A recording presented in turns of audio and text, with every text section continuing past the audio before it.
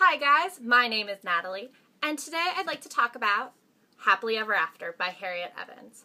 I absolutely 100% adored this book.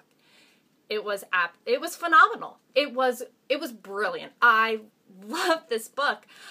It's 474 pages, but like all good books, it did not feel that long, and I buzzed right along through it. So this book follows Eleanor B. through about a 10-year span in her life. It follows from 1997 till 2008. And we meet her as a 22-year-old, kind of fumbling along like most people in their early 20s do. At least I'm kind of fumbling along through life right now. So she ends up getting a job at Bluebird Books, which is this old school publishing company in London. And yeah, she just kind of takes off from there. She eventually moves to New York City and really advances up like the corporate ladder.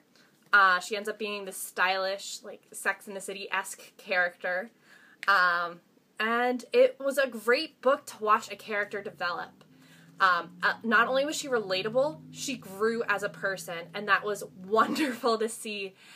And just, it was amazing. And, you know, you watched her struggle through relationship issues and struggle and kind of blame it on her parents' divorce, which I can completely relate to. My parents are divorced, and I feel like it's given me a very cynical kind of look on love, but that's just me. Anyway, again, it was just a sweet, sweet book, and I'm really looking forward to reading more of Harriet Evans' work. One thing she did do, which I didn't like at first, and then ended up liking a lot, actually, was she'd have chapters where Elle would be in London visiting her brother, for example, and then she'd flash back to something in New York that we hadn't known before. And at first I was like, this is really annoying. She kind of jumps all over the place.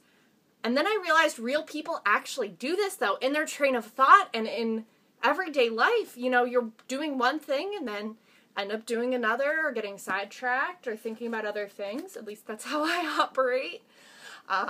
Yeah, so I really enjoyed it.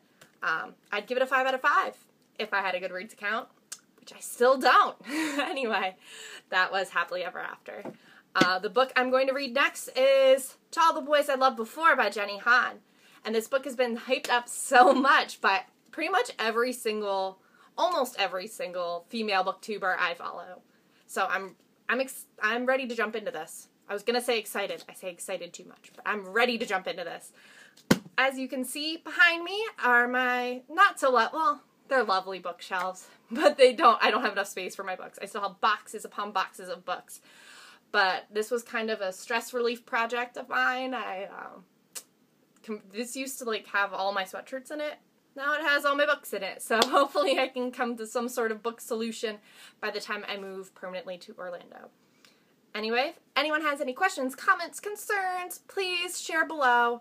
I'd love to hear from you. If you have any opinions on either of these books, go ahead and comment below. If you have another book that you're just dying to read or want me to read, comment below. Anyway, thank you for watching. I hope you have a wonderful day.